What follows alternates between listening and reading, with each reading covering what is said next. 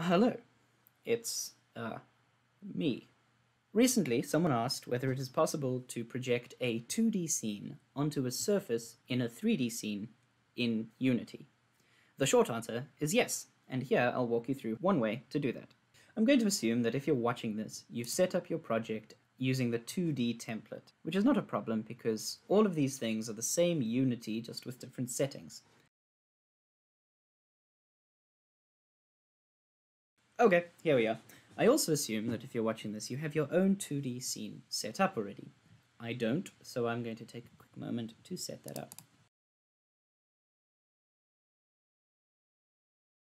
Okay, that is good enough. I've just created a couple of little clouds and a floor with a directional light. Because I don't have any 2D assets on standby, these are all 3D assets which are kind of squished down. Alright, so now that we have our 2D scene set up, how do we get it to be in a 3D scene somehow? The first thing to note is that everything that is on screen, everything in our game world, has to be part of one scene. You can't really take one scene and bring it into another scene when we think about the scene as a type in Unity.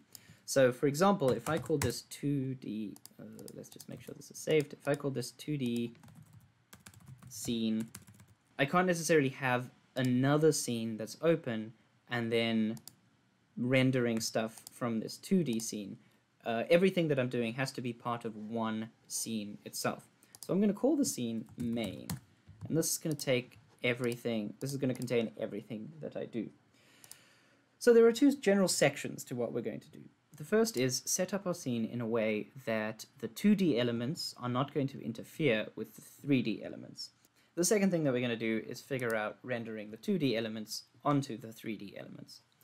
So because everything's going to be in the same scene, I want to make sure that my main camera, that my 2D camera is not rendering the 3D elements and that my 2D lights are not interfering with the 3D lights, etc., etc.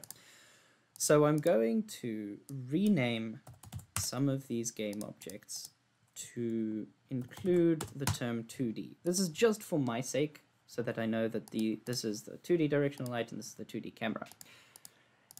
And to set this up so that Unity recognizes that this is the 2D camera, first of all, I'm going to untag this as the main camera. So this is no longer the main camera because this is only our 2D camera. The main camera is going to be the 3D camera. The next thing that we're going to do is set up a layer, a new layer called 2D. And selecting all of these elements, I'm going to set this as all of these as 2D. I was going to say, do I want to change the children? Yes. Everything that is in my 2D scene, I'm going to change to the layer 2D. In fact, what I'm going to do is create an empty object, call it 2D scene, and put everything that's in my 2D scene inside this 2D scene.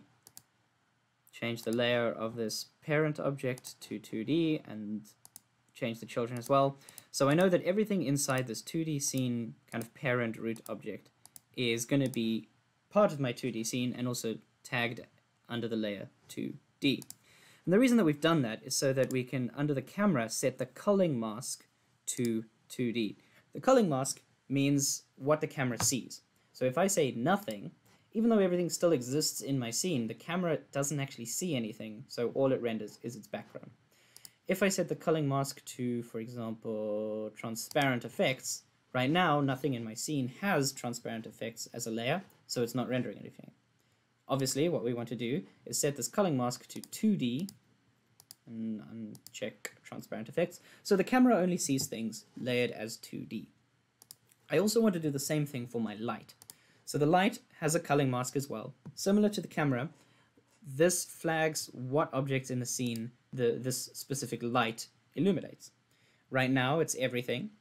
I'm going to set it to nothing and then 2D. That's just a quick way of unchecking everything. So now both my camera and my lights only see the things in my 2D scene, the things that I've set up to be 2D. Now that we've set up the 2D scene with the correct layering, I'm going to go ahead and start creating my 3D scene. If this is new to you, moving out of the 2D viewport and into the 3D viewport is very simple. In the top left-hand corner of the scene window, there is a little button that says 2D. If you click that, now your scene is a 3D scene, and you can move around it as if you were navigating a 3D scene in Unity, which you are. Because my 2D scene is encapsulated within this parent object, I can move the parent far off to the side, and it will move my entire scene, all of my 2D elements with it. This is purely, I'm going to move it out of the way, so 100 along X, purely so that it's not interfering with any 3D elements that I create. And I'm going to set up a very quick 3D scene with, let's just say, a cube, a camera, and a light. I'll need to move my camera a little bit out so that it sees the cube, and I can rotate the cube just to show, oops, that's the light. I can rotate the cube just to show that it is a 3D scene. So one thing to note is when I created this camera, this is now my most recently selected camera, so this is what's going to be appearing in the camera and game preview window. Because this is my 3D camera, I'm going to rename it my 3D camera, and I'm going to tag it as my main camera, just for future reference. So now we have a little 3D scene with a cube, a camera, and a light. I want to make sure that these are not interfering with the 2D scene that I created earlier, so I'm going to do the same thing that I did with the 2D scene regarding layers. So with my 3D camera selected, under culling mask, it's going to see everything except the 2D layer. So I'm going to uncheck that 2D layer. Same with the light. So the light is going to, under culling mask, affect everything except the 2D layer. Which means that now if I bring that 2D scene back into the sort of view of this camera, even though the scene is right in front of this 3D camera, it's not seeing it. It's only seeing the things that it's supposed to see. So once again, I'm only moving the 2D scene out of the way so that it's not cluttering up the center of my world. It doesn't actually matter, because of our layering, if it's directly overlapping. So that's the end of the first section, ensuring that the 2D and the 3D worlds don't overlap or interfere with each other. And to be super explicit, I'm going to create a root called 3D scene and put all of my 3D elements inside that. Now I have a 2D scene collection of objects and a 3D scene collection of objects. Now the question is, how do we render that 2D scene onto something in our 3D scene? One way that we can do this is by using a render texture, which is a type of object in Unity. So if we say create and then render texture, and I'll call this 2D projection. A render texture is a way for a camera to render not to the screen, but to a new texture, and that updates every frame. If we look at the settings for the 2D projection render texture, by default the size is pretty small, 256 by 256, so that's going to be a really small texture, and it might look a little bit pixelated if you get up close. It's also a square, and if you want this texture to be some sort of screen in your world, you might not be using a square aspect ratio. So I'm going to bump this up to about 1280 by 720. You could up that to 1080 if you wanted, but that's just going to be a little bit more expensive and might start slowing things up if your target platform is a mobile. So now that we've created this texture, we need to connect it to a camera. So in our 2D scene, I'm going to select my 2D camera, and under target texture in the camera settings, we can either drag and drop the 2D projection in or click the little target and select our 2D projection. This is going to tell this 2D camera, instead of rendering to a screen, render to this texture. Every frame, this texture is going to be updated with whatever's in our 2D scene. Now that we've got that set up, we can apply it to an object in our 3D scene. I'm going to assume that you're applying this to some sort of plane, but you can apply it to any object that can take a material. So I'll angle this plane towards the camera, move it back a little bit, rotate it, just so that it has some 3D depth to it. And the texture needs a material to apply it to an object. So we could create our own material and then apply the texture, but recently I discovered a quick way to do that is drag the texture onto whatever object you wanted to apply to, and there we've got our 2D scene. So one thing, it's come in upside down for some reason. We could figure out why, but I'm just going to flip that around. The other thing to note is that it seems a little bit squished, and that's because when we created our 2D texture, we gave it a resolution, an aspect ratio that was not 1 by 1.